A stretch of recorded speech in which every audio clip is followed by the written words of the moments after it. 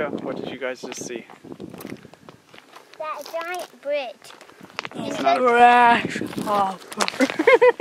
We found a grasshopper. It's an aqueduct, Roman aqueduct, and it's 2,000 years old, right? Look what I found. Sage. Yeah. Smells good. Okay, go. Follow See, your mom. look, that's a sage bush. See your mom. What are you even doing? Taking a picture?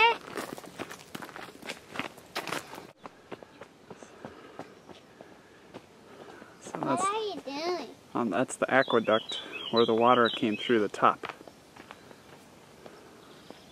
I just wanted to film it because I've always seen pictures of that thing on the side. I never knew what the top looked like, but now you can see at the top it's shaped as a U, and that's where the water flowed through, except that would continue on, that structure would continue on. Then where will the other water go? It would flow from a spring all the way to a city of Nims.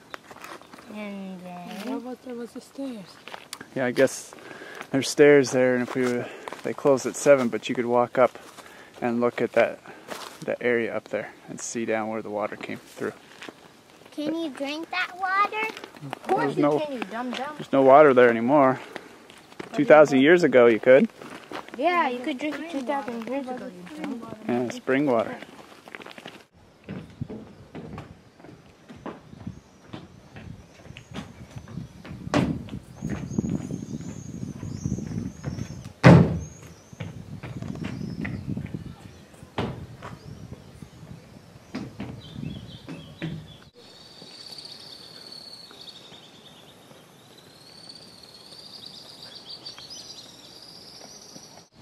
I think people wanted the stones to build other things, to build those castles.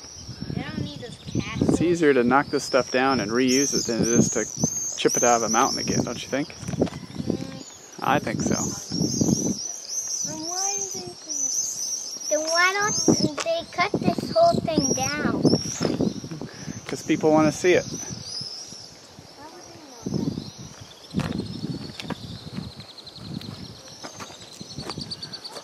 This is the river it crosses.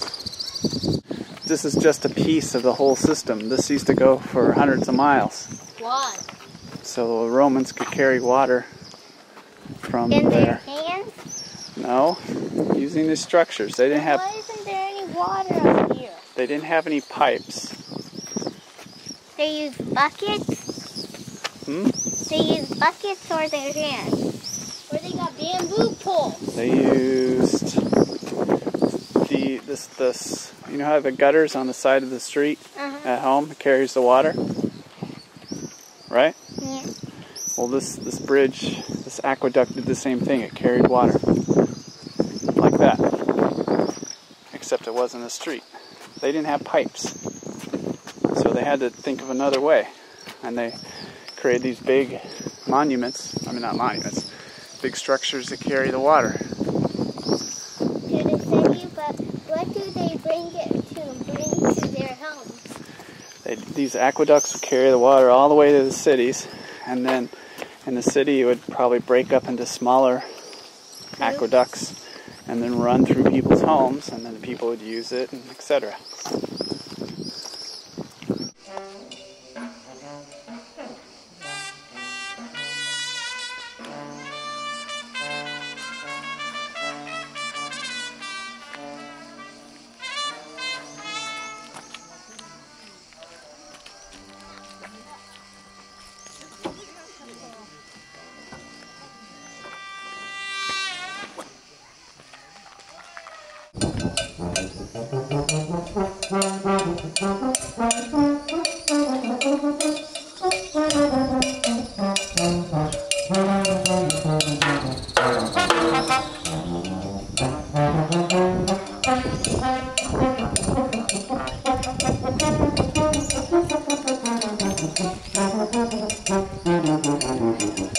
Dance, Megan.